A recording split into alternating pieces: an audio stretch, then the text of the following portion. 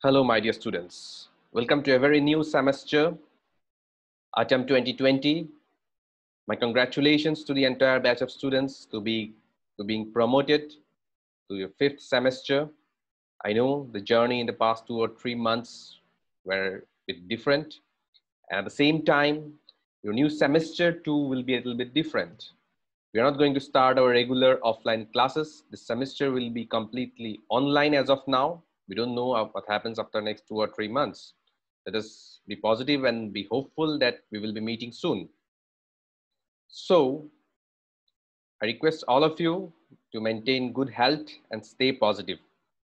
And we will be having our regular classes from now onwards. We will be meeting through various meeting platforms. I'll be regularly sending you class notes. I'll be sending some video updates. So I request and suggest all of you to follow whatever is being taught. So my dear students, in this semester, I will be teaching a very new subject to you, and the name of the subject is Transportation Engineering. So,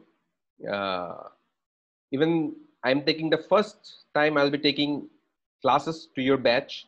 Most of you know me, although I have not taken any classes earlier. So for those students who do not know me, my name is Ankur Goswami. I have been teaching at Assam Don Bosco University since last 5 years. I have done my BTech from NIT Agartala and MTech from NIT Silchar. My area of specialization is transportation engineering. So I'll be very happy to teach this course on transportation engineering. You might be thinking that what are you going to learn in transportation engineering, or what is basically transportation engineering?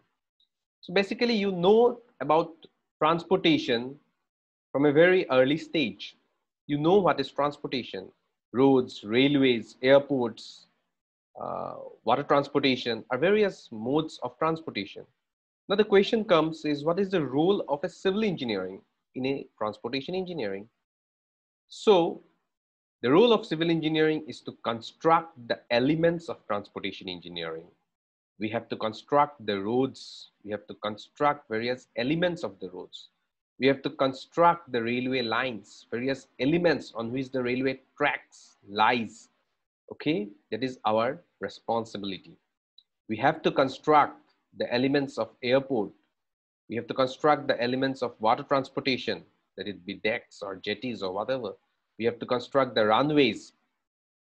My dear students, though the transportation engineering is having different sub-branches, the most important field of study in transportation engineering, in civil engineering, is the study of highway engineering. Though we term it as highway engineering, the main concept is it is basically the study of construction of roads, not only highways, any type of roads. It may be a village road, it may be a city road, or it may be a national or state highway, or it may be an expressway. We study about their constructions, various elements of the roads in this subject known as transportation engineering, or basically highway engineering. So in your subject of transportation engineering, in your syllabus in this semester, you will be having only topics related to highway engineering or roadways. We are not going to study about railways, airports, or water transportation. All these subject topics you will be studying in your higher semesters, some as core subjects and some of these as elective. But highway engineering is a core subject which we are going to study in this semester. So dear students, when we say highway engineering, it is basically divided into three broader topics.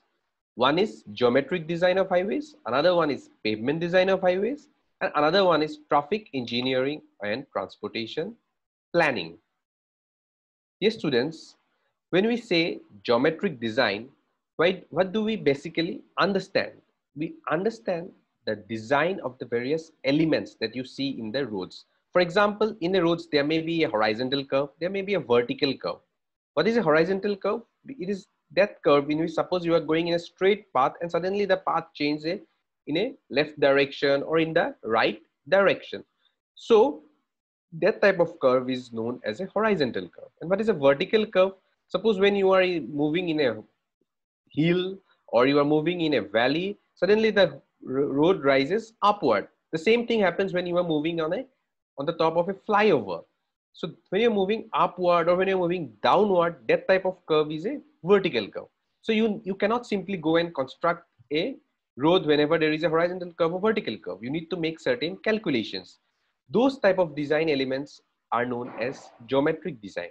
We need to take care of the stopping side distance, overtaking side distances, because a driver should always have sufficient distance free of sight in front of him or her available, so that the driver can drive comfortably without causing any type of accident.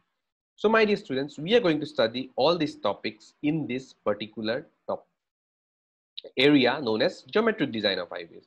There's another broader area known as pavement design of highways. So what is pavement design? It is basically the materials of which the road will be constructed. When you say pavement, many times the students get confused. They think that they think that the pavement means footpath.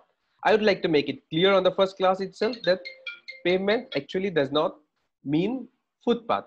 The pavements mean the road itself. Okay. In common terms, we can say the footpaths to be pavements. But when we say pavement design, it is the design of the layers of the road. You see, the roads are made of maybe bitumen or maybe concrete. Okay. So we have to check that construction of the road, whether it is made of bitumen or concrete, how much amount of bitumen will you be using, or how much amount of concrete will you be using, what will be the underlying layers of the road. All these things we have to identify as an engineer, and that is where comes the study of the pavement design. Third and another important topic is transportation planning and traffic engineering.